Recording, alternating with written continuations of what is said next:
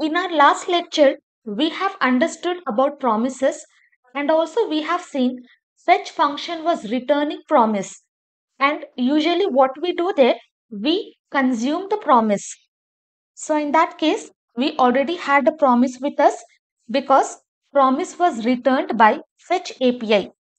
So in almost all the cases using fetch function, we consume the promise.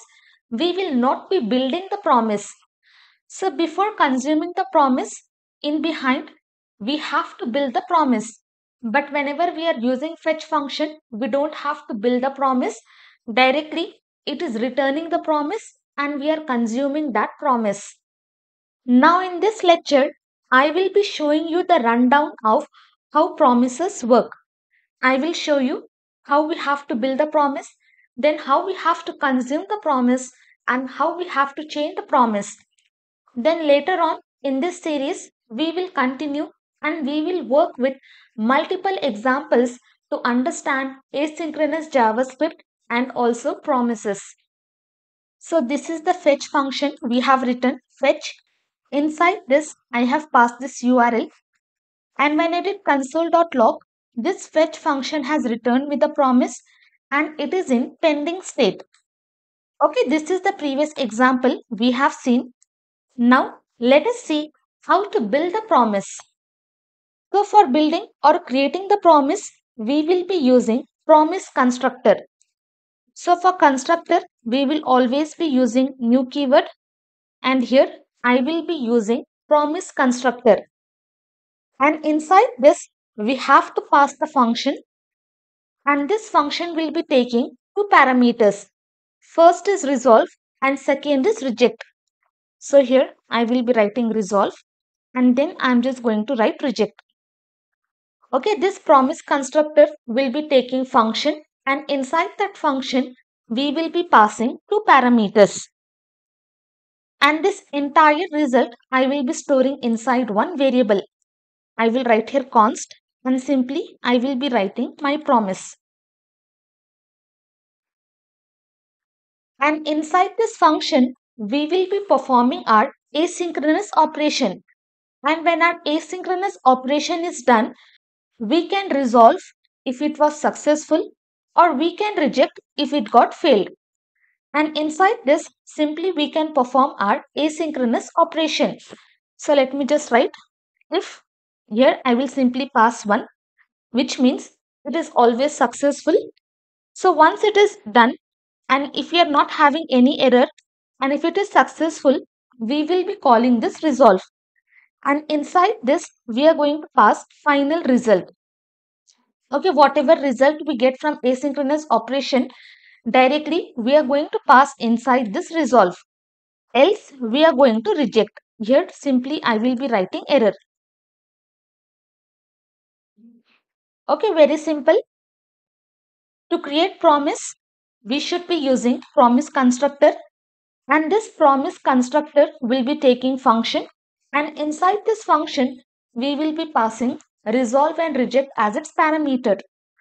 And inside this function we are going to perform asynchronous operation and if this operation is done then we are going to resolve if it is successful or else we are going to reject if this got failed.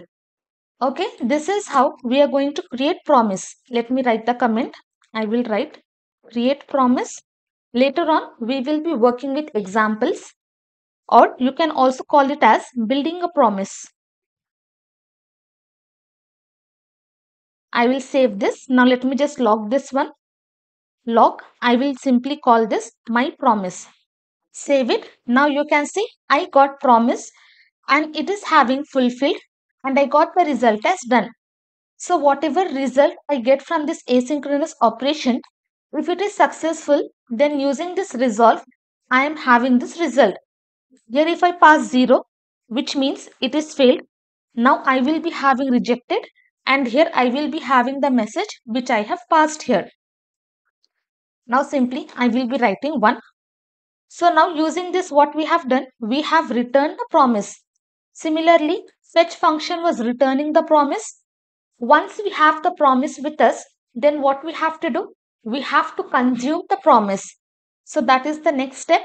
Here I will be writing consume promise. For consuming the promise, simply what we will do, we will be writing our promise name dot then.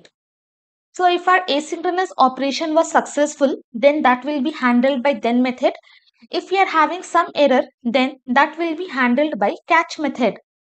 So inside this then, simply I will be passing this result. Okay, this is the syntax. We are passing function. And again inside this function, simply I will write here log, and here I will write I am successful.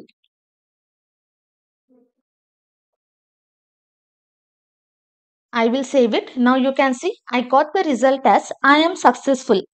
Now if I am having some error, then simply we have to catch it inside the catch block. You do not have to worry how this is working. Later on, we are going to work with multiple examples to understand then method and catch method. This is only the overview to understand how we build promise and how we consume promise. And inside this catch method, again, we will be passing one parameter error, and simply we will be displaying the message as I am failed. Here I will write I am failed. Save it. Now my promise, as I have given this one, so this will always be true and we will be inside if block. So my operation is successful. As soon as I get resolve method, then inside this, whenever we are consuming the promise, inside this then method, whatever data I am having, that will be displayed.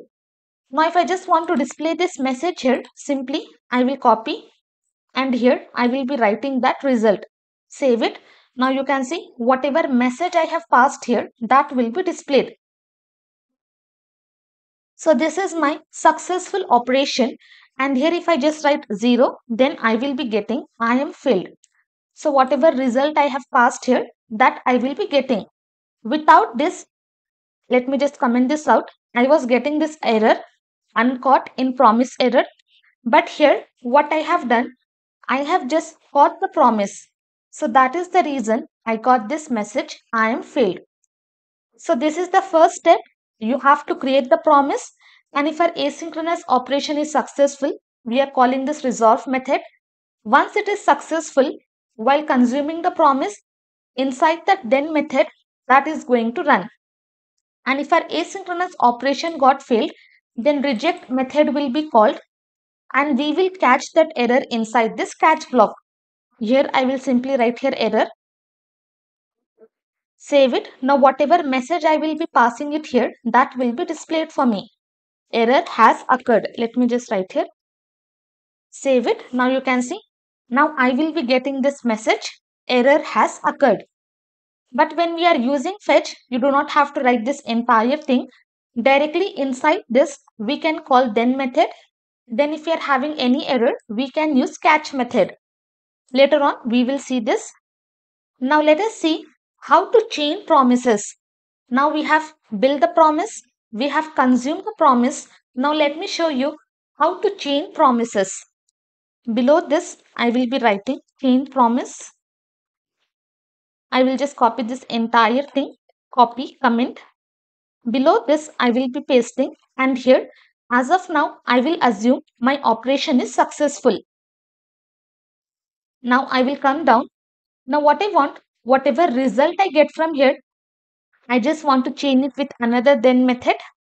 So here simply I will be writing data.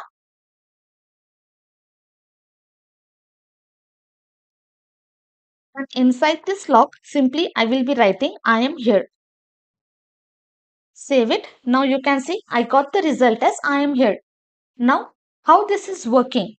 So first I have constructed the promise. Then using this then method, whatever result I got from here, that will be executed. Now again, I have just changed the promise for this result. So based on this result, if I want to perform any other operation, then I can change the promise and I can display the result. In our Ajax example, we have already seen once we receive country data, based on that country data, we have to fetch borders data. So similarly, if one operation is dependent on another, then we can change the promise and we can get the result. So this is how, instead of using multiple callback functions, we can change the promises and we can escape from callback hell. Later on, we will see more practical examples and understand more about promises in JavaScript.